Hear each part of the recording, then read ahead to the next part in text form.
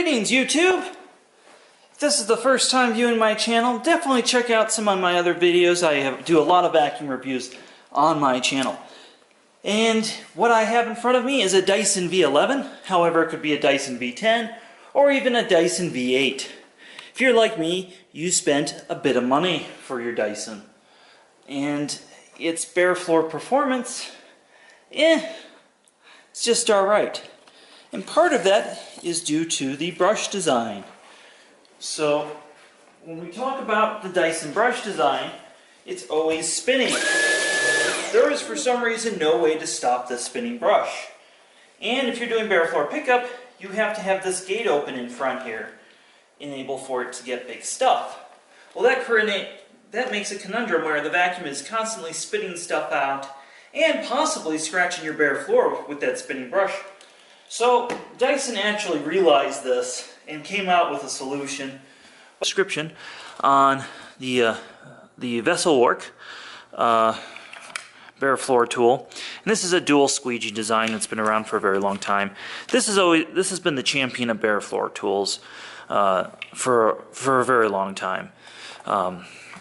So Dyson quietly came out with this, and this is probably the best fix for extending battery life on your V11 and cleaning on bare floor. So you have your max and then an unlabeled dot. And what is that doing? Well, that is opening and closing some gates. It's also got squeegees here, which is excellent, so the hair won't get caught in there. But you only have 3 small wheels. I don't know why Dyson keeps skipping on wheels. In the past, they have not done this. Now, the other weird thing about this is the suction comes from both sides rather than just one opening. So that's really strange, and the articulation on this makes it rather restrictive. But I do believe it to be less restrictive than, say, like the fluffy brush roller or something like that. So let's go ahead and give it a test on our usual mess. And if you're not familiar with their usual mess, we have dog hair, breakfast cereal, flour, and cat litter.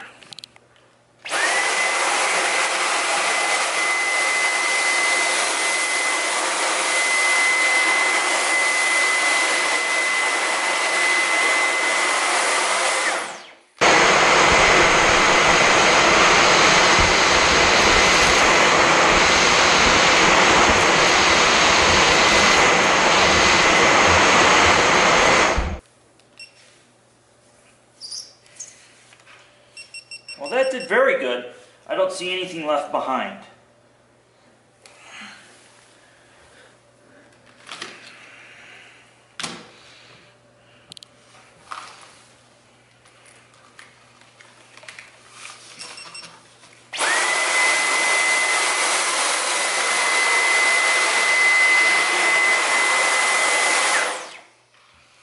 Really good. Now, we've been using this. We'll focus here on the boost mode. So I'm going to stick it to auto, and we're going to see how that does.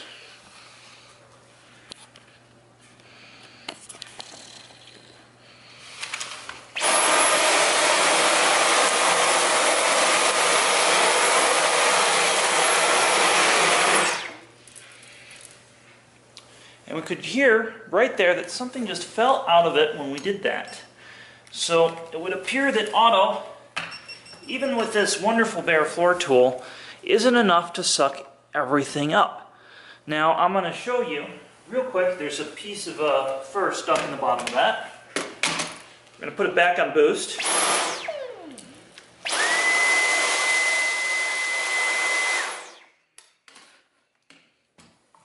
You're going to find that that piece of dirt or a piece of hair is gone now. And that's because the boost mode actually has enough power to suck up everything and clear the nozzle. So leaving the vacuum on auto eventually is going to build up a lot of stuff. You basically need to put it on boost at least before you put away to suck everything out of there. So I think it's safe to say that really if you're doing any sort of bare floor cleaning, you're going to end up having it on boost, even with this wonderful bare floor tool. The question is now how is this going to do on massive amounts of large debris, which are not common to pick up, but the pet hair is, but not the Cheerios.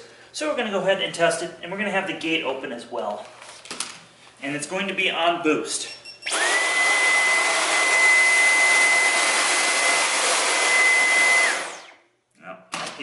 stuck.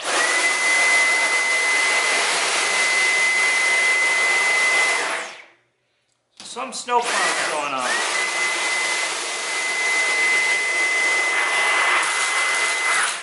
So it would appear in there is really the thing about a lot of stick vacuums.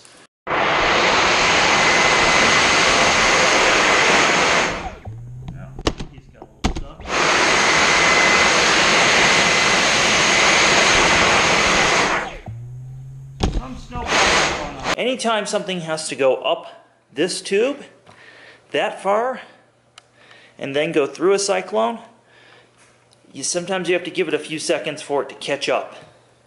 So you would then have to hold it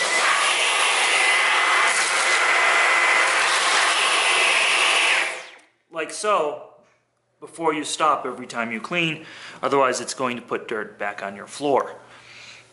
And as you can see, it just didn't pick up those large Cheerios, and we still have this piece of hair stuck in here. Let's see if it just does it now.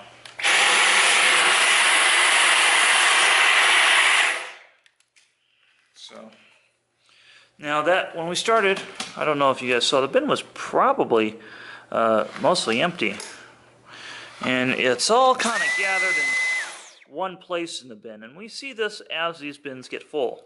So the full mark's here, but I really believe this is almost as full as it probably should be filled.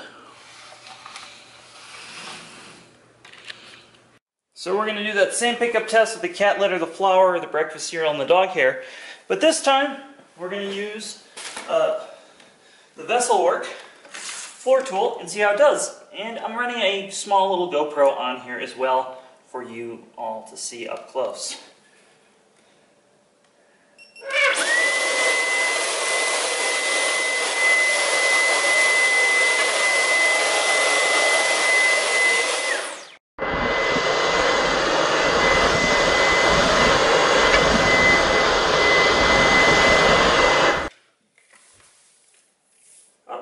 Dropped some cereal out here, and that's a problem with the V series of Dyson, is when you're done you do have to hold the button for a second to make sure everything makes it up in the tube. But you can see it picked it up really well. Let's do what's left over there.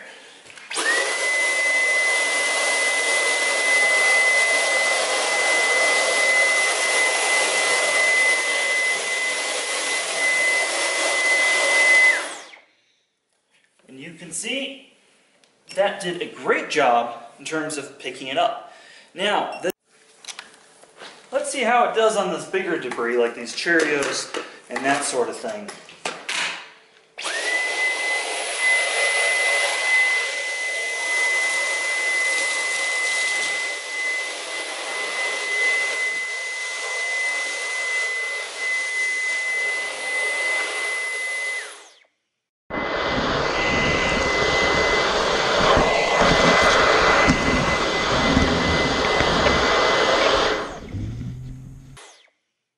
Well, you can see that they're all in there. One of the problems with the Dyson nozzle is if you have it on boost mode, it won't push on soft carpet. Even with the gates open, it's really hard to push. And you really need to use it on boost mode to get the full effectiveness of your V11 to pick up the stuff that's deep in your carpet. If you're not using it on boost mode on carpet, you're actually grinding a lot of that stuff in with this tool. Now, the Dyson tool, I was hoping this would work on carpet as well, but it just won't push either. But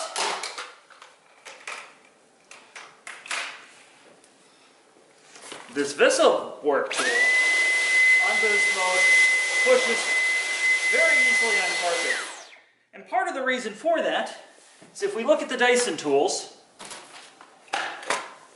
when we look at this tool, there's something missing from all the Dyson tools. This has these nice large wheels.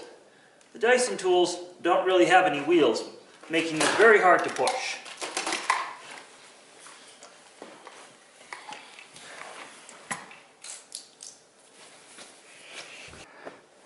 So time to do a pickup test with this, and we're going to do the same stuff. We're going to use that flour, that breakfast cereal, the dog hair, and the cat litter. You You can barely see it, but there's cat litter in the back there. And we're going to run a point of view camera for you as well.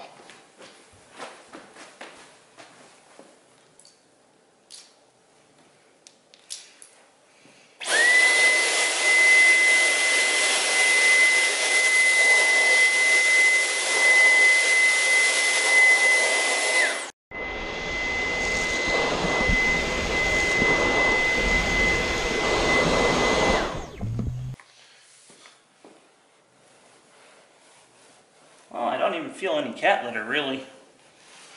Let's do the other side.